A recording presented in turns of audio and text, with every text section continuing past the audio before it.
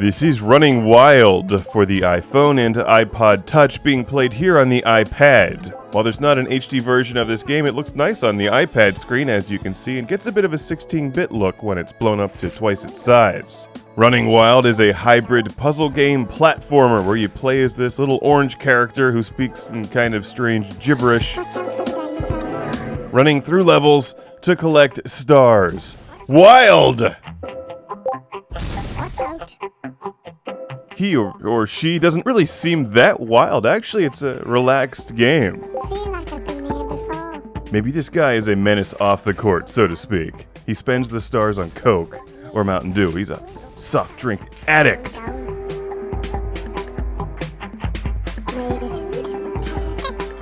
That was perfect. Well, good, because it has to be in order to progress to the next series of levels. In Running Wild, you don't control the character like a standard platformer. You simply control his speed, fast or slow, while using your finger to interact with some of the items on screen, like blocks, missiles, ramps, orange stars, and so on, in order to clear a path for Mr. Wild to run on.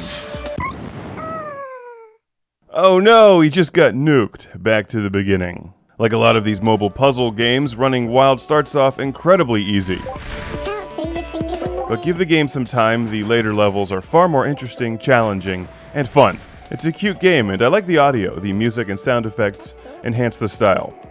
In the beginning, all that you do is clear objects, but as the game progresses, you're tapping missiles and adjusting its speed to make jumps.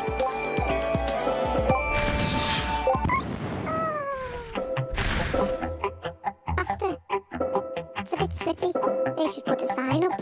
I can't see your fingers in the way. It's a cute game. For an affordable price, you get a solid puzzle platformer with a bunch of levels, but not a whole lot of replay value. Hopefully there'll be some more stuff coming out for it, because I like the character and the concept. Yeah. That's good. You can't call a game walking calmly, which is why it's Running Wild.